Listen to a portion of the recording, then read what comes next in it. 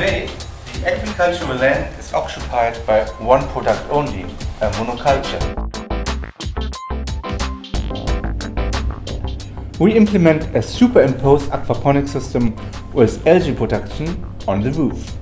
The three high value added products, crayfish, fish and algae, are brought together in one small area, which hasn't been possible before.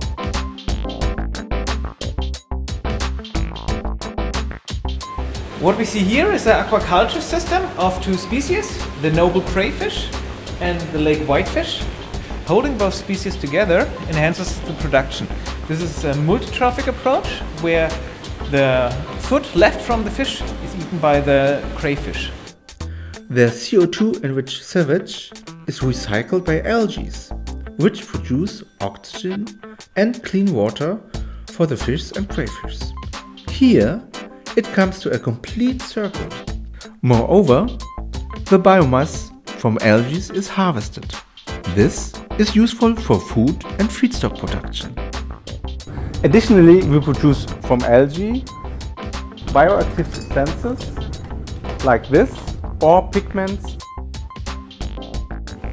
for food coloring. We produce food On the ground, underwater and in the air. Fish, crayfish and algae with minimal land occupancy will collaborate to strengthen agriculture of the future.